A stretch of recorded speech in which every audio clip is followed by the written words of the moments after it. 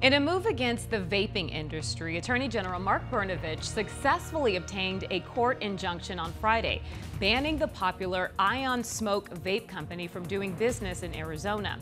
A lawsuit accuses the company of marketing to minors. That's just one move in Arizona to curb the number of teens getting access to vape products. I-Team reporter Joe Dana has been on this story and has the latest for us. Joe? It's still too easy for teens in Arizona to use vape pens and pods. In part, our investigation found because stores and smoke shops are willing to sell directly to them illegally.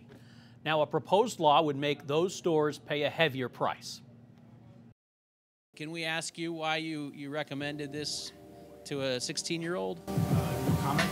As our investigation recently revealed, teens going undercover for the state to purchase vape and tobacco products are routinely successful. He saw me pull out my ID. He didn't even ask. In fact, over the past 3 years alone, 959 Arizona businesses were repeat offenders. This smoke shop in Tempe already had 5 violations before it failed a 6th time during our November visit. I was like, is there a problem, sir? And he was like, no, there's not a problem. So the way the law is written right now, it doesn't matter whether you're a first-time offender or this is your 10th time being busted. It's the same fine. It's the same fine structure. That fine is $300. So what I would like to see is what other states have done, where if the penalties get progressively worse. 2 bills making their way at the state legislature propose ratcheting up fines across the board. First-time offenses would be $500.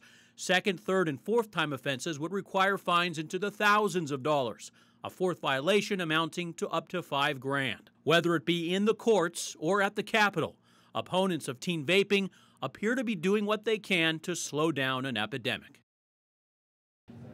Now, one of the bills that stiffens penalties against stores goes to the Rules Committee tomorrow morning and could clear the House by this week before heading over to the Senate for a vote. Back to you. All right, Joe, thank you.